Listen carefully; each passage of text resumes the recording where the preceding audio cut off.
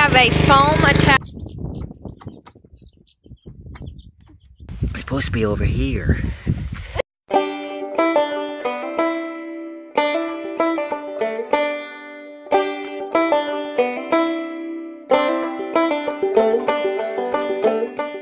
Alright, we are out here pressure washing the planter today. So if you remember, we had a big hydraulic hose leak on it. We did get it fixed, but there was a lot of hydraulic oil left on the planter. So we have a foam attachment, which I can show it to you better later, but we have a foam attachment on the pressure washer right now, and right now we're just foaming the planter up, and we just use regular soap, Dawn dish soap on this, and it cuts through the grease really well. And as you can see, the foam attachment is doing a great job. So hopefully this will get rid of all that oil that's on the planter.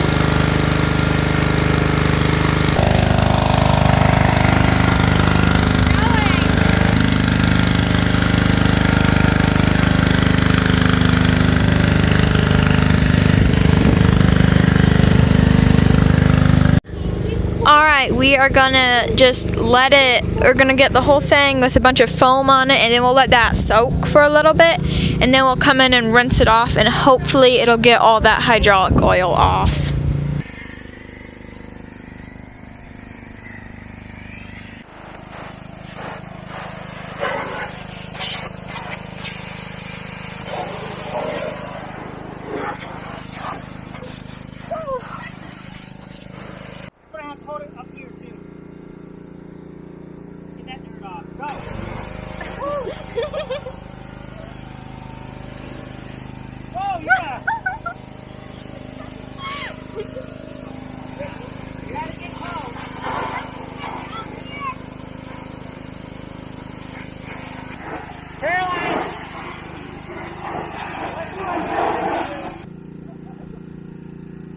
Go.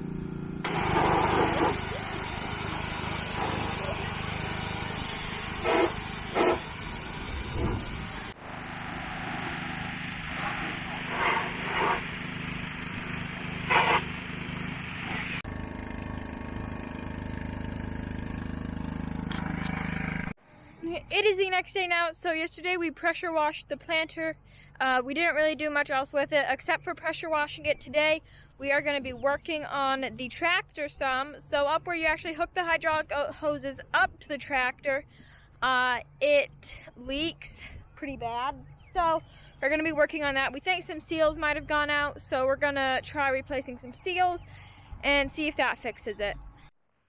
Okay, so what we've experienced is we've got a leak on our hydraulics, and it's leaking when there's hydraulics connected, which tends to make you think that it's the outside seals on the SCVs back here. So I'm going to show you a few things here, and then I'll show you some things up there. We've taken the covers off. These are the rings we took out, the O-rings we took out, and it's been a little retrofitted to where that's what we're going to be putting in. So it goes in this way. This goes into the tractor's front side. This goes in the back. And it is a Bearcat to get done. And but we've got all 6 of them out. I've got one replaced, but we'll come up here and look now. Okay. So like I said, we've got the backs off, and picks, O-ring picks work really good. So a set of O-ring picks is going to be your friend. If not, you can do it. Well, if you can get them out, it helps. The O-rings, but you can put them back in with some small flat points. And I'm going to show you it's all the way. Let's see how close we can get. So I'll try to get some light. It's all the way up here. So that one's in, and you can see there's a little recess way in there. So it's actually even with these tips. So you can see it's nearly impossible to show you. But it's all the way even with that tip straight down. There's a cavity, and you have to put that O-ring and that washer in there. And it is a Bearcat. It's difficult. So we're going to rebuild all 6 of these, see if it helps our leaking. If not, we're going to have to start rebuilding some internally, so, which we can. But that's what we're working on. We won't bore you with it, but that gives you an idea of what's going on.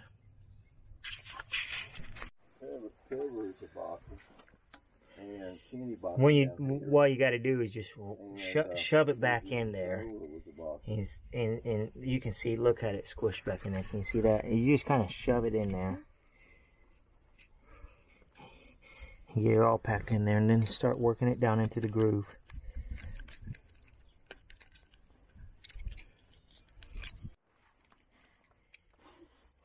Last one. Yeah, it'd probably be the hardest.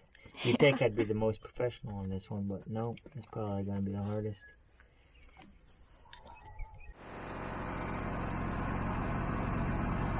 Okay, we got them all on and we're testing them out, so we'll see if we got it fixed. I don't know.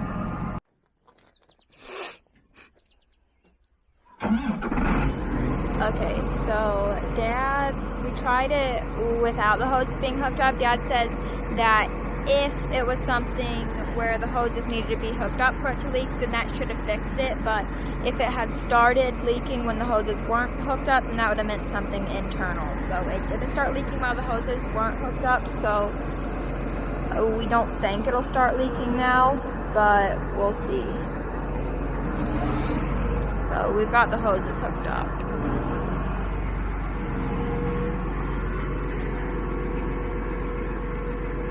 I don't think it's leaking. I think we're good. Alright, we have got the planter finished up and put away. It is done for the year. Another little bit of news that we have is Penelope hatched some chicks. So if you remember last year, she attempted to hatch some chicks, but was not successful. The eggs were rotten.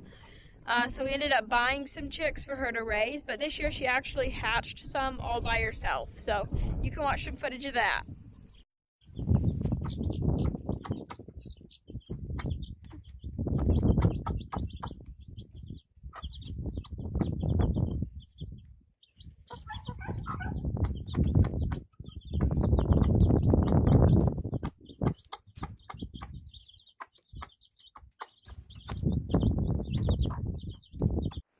So they are doing great. They are a few weeks old now. They're doing really good. She's doing a good job of raising them. Hi, Abby wanted me to give you a quick explanation of what happened with Jocelyn's knee. We had a little short, quick video of just the actual putting it back into place. So we put it back into place. That was on Saturday. We put that out, and you might have seen it.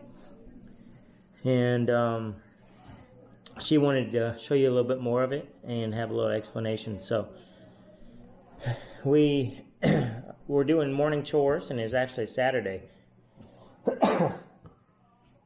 And exactly 1 week before we published that quick video, and Jocelyn was playing with the dogs, and she had the dog's toy. The dog kind of jumped and landed into her knee, and at the front of her knee, and twisted, I guess maybe twisted her leg or something, and just twisted the patella, the kneecap, off the front of her knee. So it was kind of nasty. Emma came running in and said, "Hey, Jocelyn's down. She got hit by Bo, and her kneecap's out of place." So Jocelyn isn't naturally calm and composed. She is calm and composed by willpower and maturity. And she was crying, but she did a good job. She was calm, and so you can see on there, we snapped it back into place, and it's just sore for about a week, and she's doing much, much better now. And we might show you a little bit more of the actual video. But when the joint is dislocated, in this case the knee, way more painful when it's dislocated. Once it pops back in, instant relief, but still sore, tender. I mean, like a severe sprain at that point. So I think Abby will show you the dislocation again and maybe a little bit more. And kudos to Jocelyn for doing such a good job and being so tough. Oh yeah. Will we make anything worse by trying to straighten it? No, I wasn't.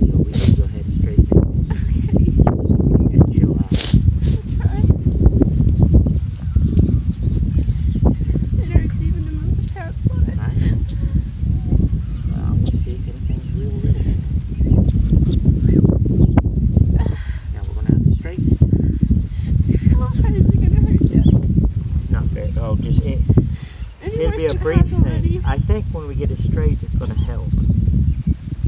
Jocelyn, get a picture of this. Or take a look at this so she can see.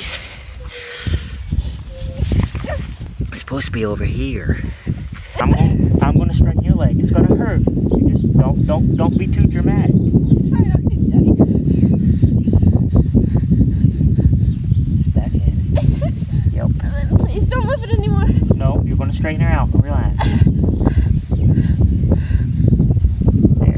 You just lay there and chill out. I think I'm going to go ahead and end this video right here.